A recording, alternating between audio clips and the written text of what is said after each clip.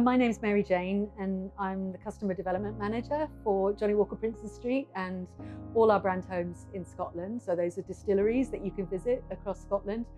I've been with the company for nearly 7 years, moved up from London a few years ago, and joined the company initially at Glenkinchie Distillery, where I was as a tour guide.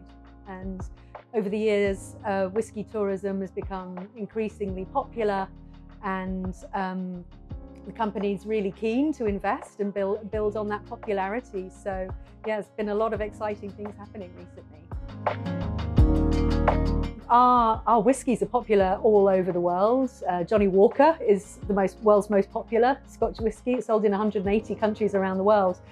And for us, opening Johnnie Walker Princes Street is really the first time that people have had somewhere to visit the home of Johnnie Walker in the world, in Scotland. It's hugely exciting, and we're just looking forward to getting international visitors coming back. We can't wait to welcome them. The project was announced probably about 4 years ago now, so it's been a few years in the making, and it's really an investment in Scotch whisky tourism across the whole country. A big part of the investment was opening Johnnie Walker and building and opening Johnnie Walker Princes Street in this amazing building here in the centre of Edinburgh. But it's also looking at different distilleries in the collection across Scotland. We have our 4 corner distilleries, which have been recently and are still in the process of being launched. We've got Glenkinchie in the Lowlands. It's the regional home of Johnnie Walker in the Lowlands. Cardew in Speyside. Clynelish up in the Highlands, and Killeela in the summer is going to launch as the Isla home of Johnnie Walker. Plus we've got lots of other distilleries as well across Scotland that are open to the public and people can visit. In terms of things that are happening or still to happen this year, we're relaunching Talisker Distillery on the Isle of Skye. It's going to look amazing. The Singleton of Glen Ord, which is just outside Inverness, is going to be absolutely brilliant. And Killeela, our 4th corner, our regional home of Johnnie Walker in the summer. So we're just really making our experiences immersive, personalised. You know, there's a kind of level of immersion and that personalisation that's not really been done before in this kind of whisky tourism, visiting a brand home. I think for us, we're new, you know, we're the new kids on the block in terms of experiences, certainly in the centre of Edinburgh. And the whole concept, particularly with Johnnie Walker Princes Street, was to really build a centre where people could come and have just an amazing time, whether they like whiskey, whether they know it already, whether they're curious, whether they maybe don't even like whiskey, just come and have a great time, find out a little bit more about what we do, and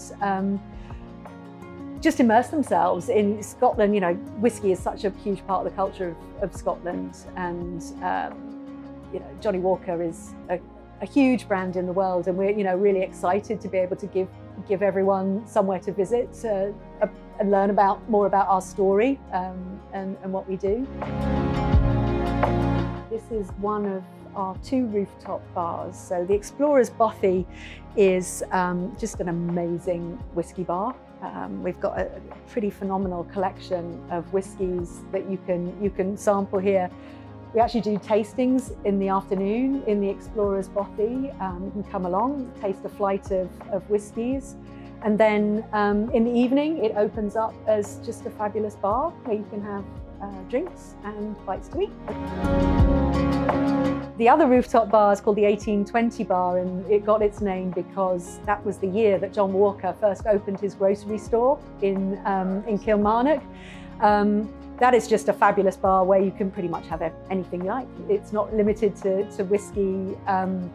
You can have breakfast, lunch, dinner, just fabulous world-class drinks. You know, we do drinks really well at Johnnie Walker. So, and non-alcoholic options as well. We're conscious that not everybody wants to consume alcohol when they visit us. So, you know, there's something for everybody. one thing I really try to convey when I speak to travel industry is about every one of our sites is different. You know, whether it's one of our company's distilleries or not, every place has its own unique identity. You know, we talk about it in terms of its own thumbprint. The whiskey is unique, the experience is unique, and the people that you meet there is different everywhere. What I love about Johnnie Walker Princes Street is that it's so accessible. You just come and you just learn a story. You can't, I mean, for me, in the building, my favorite parts are probably the theatrical element on that Journey of Flavour tour, where we mix technology with live action, and you just get so immersed in the story of John Walker. And also making your own highball in our Grocer's Sensorium, where you just get to put your ice in, and it magically, that dispenser will magically pour your personal flavour preference highball. Is just great.